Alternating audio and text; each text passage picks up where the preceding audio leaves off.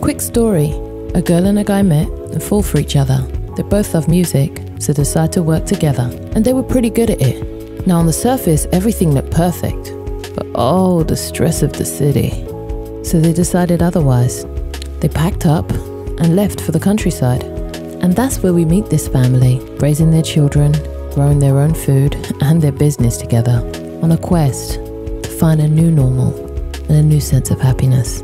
And if you're looking for the same thing, then join us and we can unpack this thing called life together. Where are my manners? Let me introduce myself. I'm Shamel Olwago, my husband's Amondi Olwago, and together we are Nile Ochi, and this is ZQuest. Hello and welcome to another episode of ZQuest Exclusives.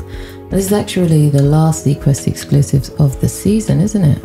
And we'll be back for season 2. Yes, it is. In the spring. So, what are you saying? I'm good, you know. I'm actually not saying anything particular. Well, you know, just all the madness of the moment. I'm sure like people are, you know, going through this, you know, pressurized times, you know. It has, you know, this is the first time as an adult I actually felt pressure.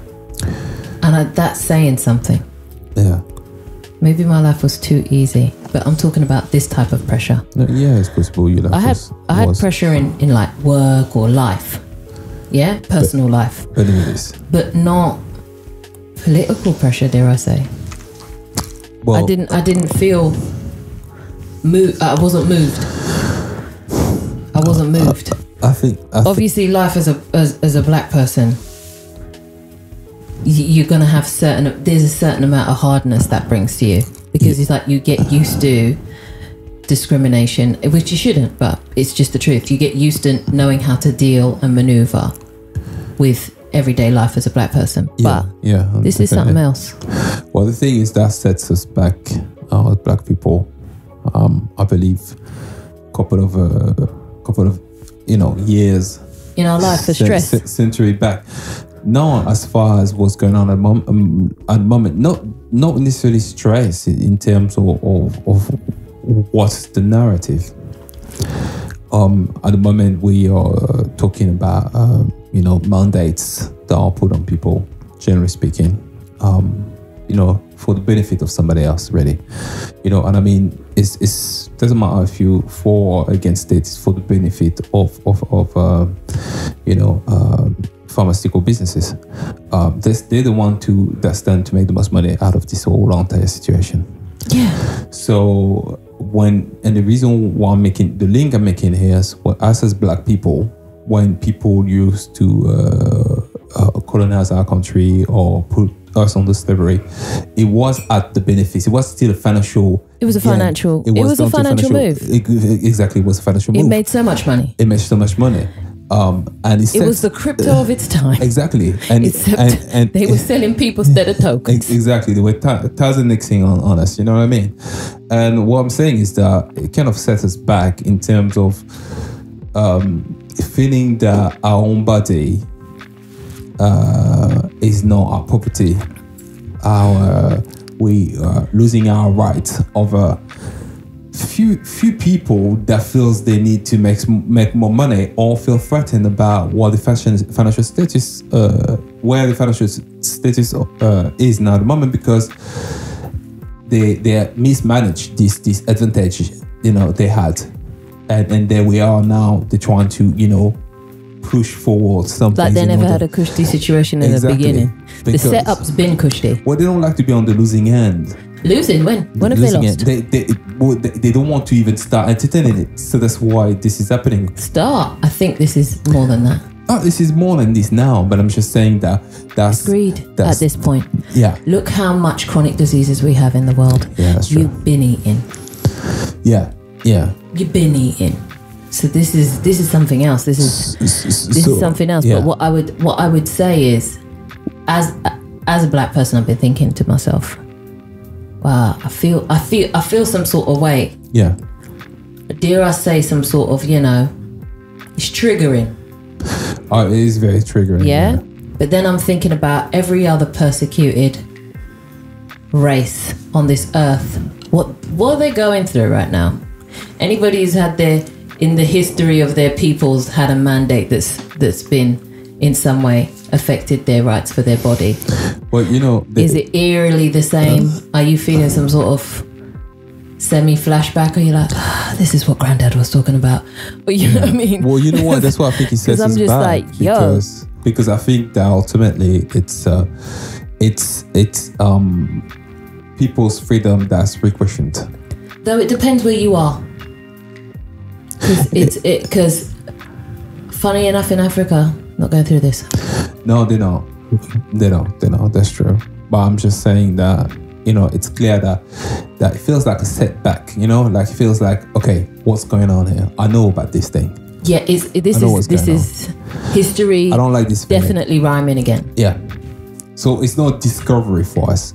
And I guess that's probably why they find it hard to understand what we so guarded against, you know, skeptical in the first place. Skeptical against what they're trying to do. And you know what? About their intentions, yeah. Their intention. And rightfully so anyway, because the science is the science. And at this point, you know, the science has proven itself in terms of what the outcome, all the potential outcome of those mandates could be.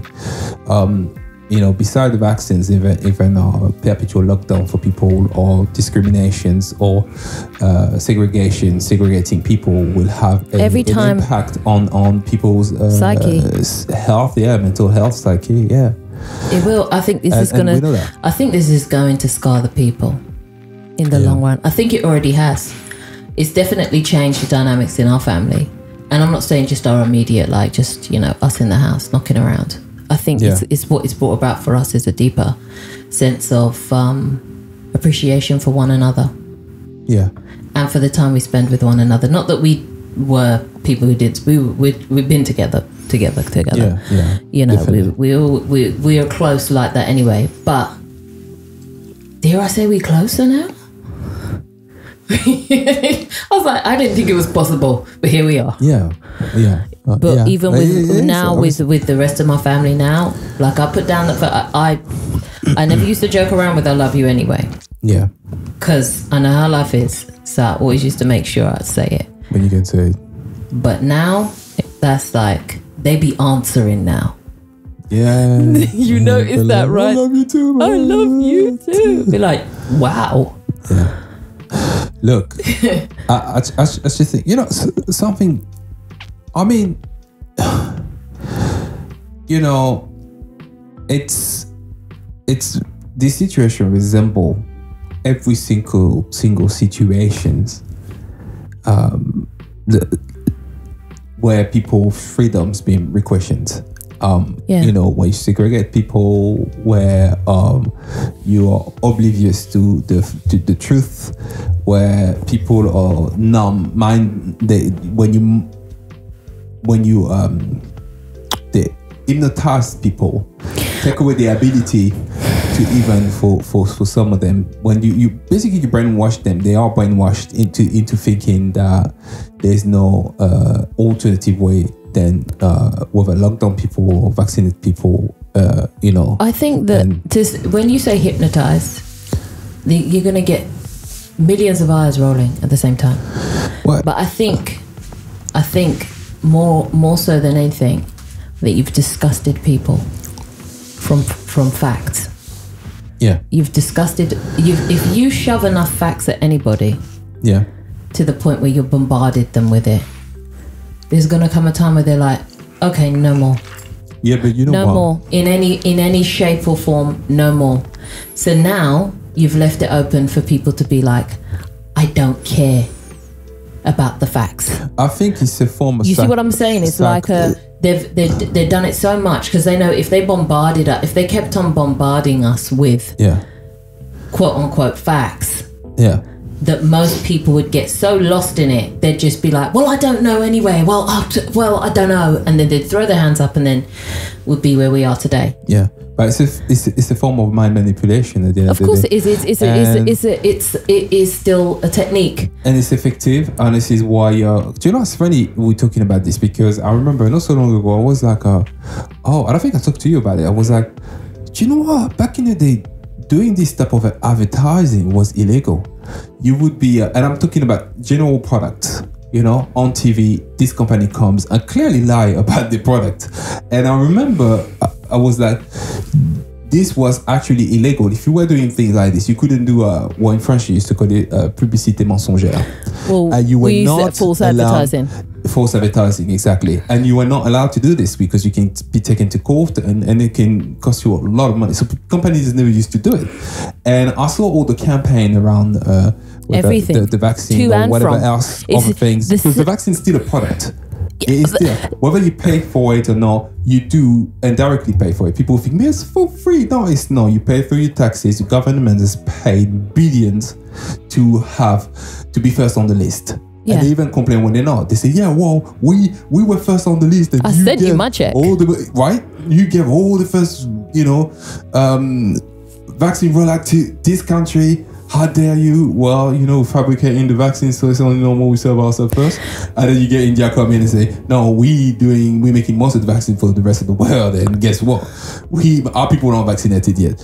You see, there's all these things and whatever these arguments they're going through. Yeah. And then and I remember that when I used to see this advertising, I was like, how is that possible? And I feel like now because now they have we gravitated. There's the I think it's called the CSA in France, but I think there's like a couple of the people that regulate the audiovisual companies and stuff like that. The Ofcom of it all, yeah. I don't remember the name. Well, in England, it's Ofcom. Exactly. Basically, they're the one that comes to that clamp down on people. Companies was trying to lie about certain stuff, and But this time it's different, though. It's not a company. No, I know it's not a company, but what I'm trying to make, okay. No, that's my point to you. That's why it's different. It's not a company. It's now a campaign, and there's no rules against lying in your campaign. Well, I agree with what you are saying, definitely.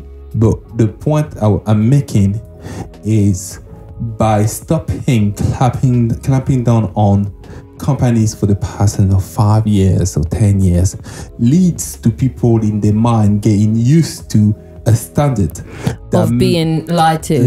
We all know.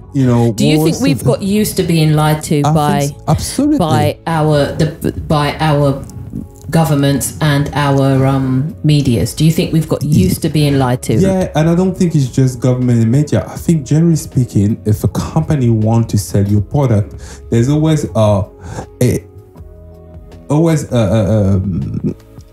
some sort of, even if it's a white lie, it's like there's always something off about it. Well, what's the difference between a lie and an over-exaggeration, a stretch of the imagination? And that's where they skirt the rules, I guess. Some starting clearly lying about the product.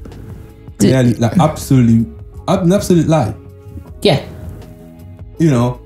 Like what they say. But then again, there's this weeding out that we go through now. So say that the product has been lied about, yeah? Yeah. Say you go on Amazon, you order something, your product's been lied about. Yeah. Yeah, you only have to go to the comment section and see, this is a crock of shit, blah, blah, blah, blah, blah, blah, blah, blah, blah. And then quickly it's kind of just weeded out. But the problem is not that. The problem really isn't, because people will find out, word of mouth will go around, people stop buying your product. What do you do when the powers that are supposed to be looking after you are in that? And when we are used to as voters just accepting that all of them lot lie. But don't you think it's deliberate, meaning that, okay, if I'm planning, if I have a bigger plan for the future, and I'm like, and they do that in politics a lot between parties. Like sometimes they want to know that person, is doing mismanagement of funding or stuff like that, and another party knows it and they don't want to use it because right now they're probably doing the same thing or planned on doing the same thing in the future. So like, we usually don't, tell on each other for those things unless we want to win an election. What I'm trying to say is like, there's this thing where I think it was set up couple of years back where you let things slide and you don't do nothing about it, and you know there was no clapping down. I mean, even on social media or certain we say fake news and stuff like that. But before fake news, fake advertising, it's like a heavy thing.